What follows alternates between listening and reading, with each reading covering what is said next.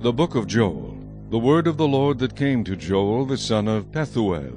Hear this, you elders, and give ear, all you inhabitants of the land. Has anything like this happened in your days, or even in the days of your fathers? Tell your children about it.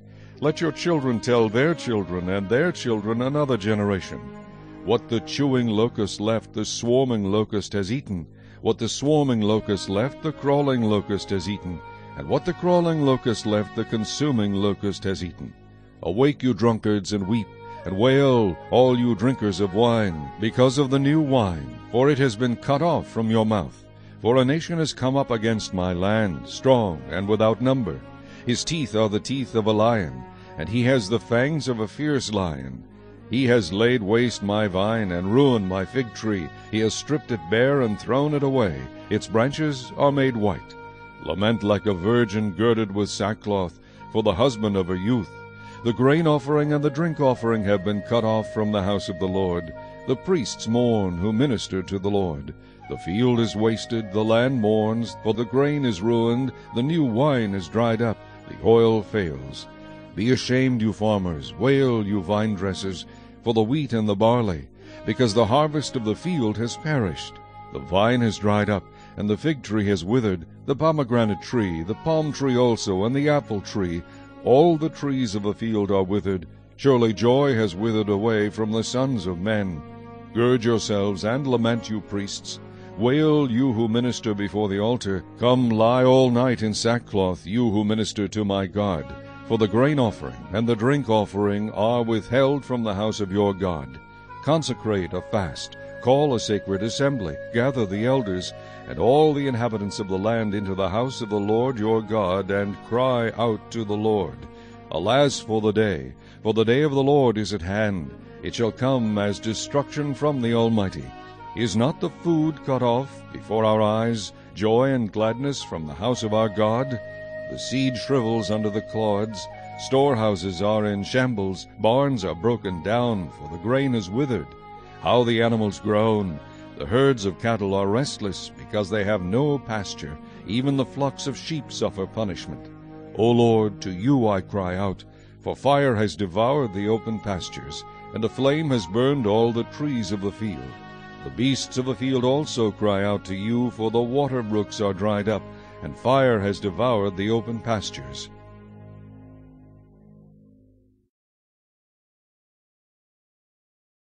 Chapter 2. Blow the trumpet in Zion, and sound an alarm in my holy mountain.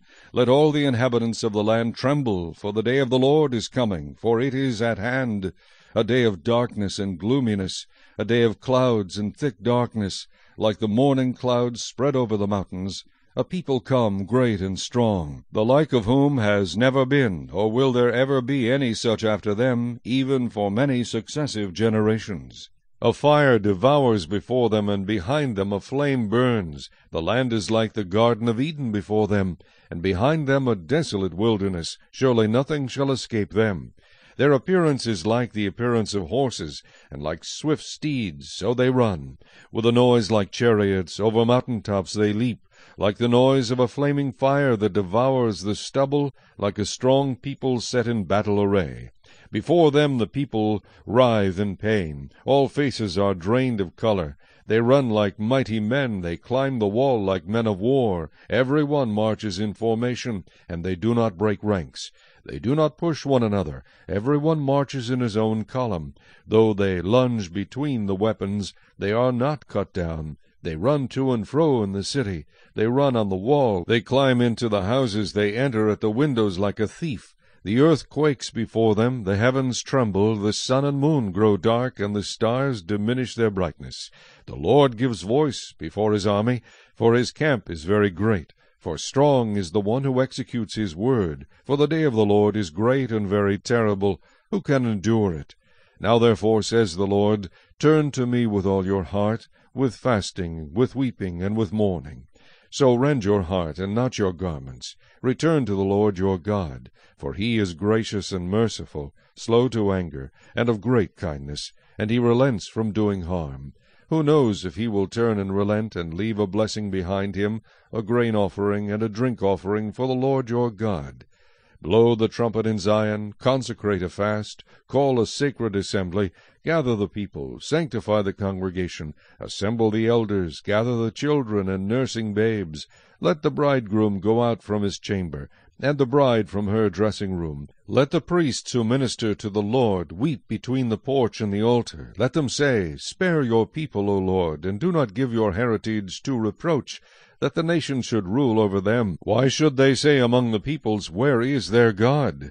Then the Lord will be zealous for his land, and pity his people. The Lord will answer, and say to his people, Behold, I will send you grain, and new wine, and oil, and you will be satisfied by them. I will no longer make you a reproach among the nations, but I will remove far from you the northern army, and will drive him away into a barren and desolate land, with his face toward the eastern sea, and his back toward the western sea. His stench will come up, and his foul odor will rise, because he has done monstrous things.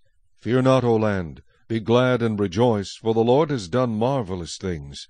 Do not be afraid, you beasts of the field, for the open pastures are springing up, and the tree bears its fruit. The fig tree and the vine yield their strength. Be glad then, you children of Zion, and rejoice in the Lord your God, for he has given you the former rain faithfully, and he will cause the rain to come down for you, the former rain, and the latter rain in the first month. The threshing floors shall be full of wheat, and the vats shall overflow with new wine and oil. So I will restore to you the years that the swarming locust has eaten, the crawling locust, the consuming locust, and the chewing locust, my great army which I sent among you. You shall eat in plenty and be satisfied, and praise the name of the Lord your God, who has dealt wondrously with you, and my people shall never be put to shame. Then you shall know that I am in the midst of Israel. I am the Lord your God, and there is no other. My people shall never be put to shame. And it shall come to pass afterward that I will pour out my Spirit on all flesh. Your sons and your daughters shall prophesy. Your old men shall dream dreams. Your young men shall see visions. And also on my menservants and on my maidservants I will pour out my Spirit in those days. And I will show wonders in the heavens and in the earth, blood and fire and pillars of smoke. The sun shall be turned into darkness, and the moon into blood, before the coming of the great and awesome day of the Lord. And it shall come to pass that whoever calls on the name of the Lord shall be saved. For in Mount Zion and in Jerusalem there shall be deliverance, as the Lord has said, among the remnant whom the Lord calls. Chapter 3. For behold, in those days and at that time, when I bring back the captives of Judah and Jerusalem, I will also gather all nations, and bring them down to the valley of Jehoshaphat. And I will enter into judgment with them there on account of my people, my heritage Israel, whom they have scattered among the nations. They have also divided up my land. They have cast lots for my people, have given a boy as payment for a harlot, and sold a girl for wine, that they may drink. Indeed, what have you to do with me, O Tyre and Sidon, and all the coasts of Philistia? Will you retaliate against me? But if you retaliate against me, swiftly and speedily I will return your retaliation upon your own head, because you have taken my silver and my gold, and have carried into your temples my prized possessions. Also the people of Judah and the people of Jerusalem you have sold to the Greeks, that you may remove them far from their borders. Behold, I will raise them out of the place to which you have sold them, and will return your retaliation upon your own head. I will sell your sons and your daughters into the hand of the people of Judah, and they will sell them to the Sabaeans, to a people far off, for the Lord has spoken. Proclaim this among the nations. Prepare for war. Wake up the mighty men. Let all the men of war draw near. Let them come up. Beat your plowshares into swords, and your pruning hooks into spears.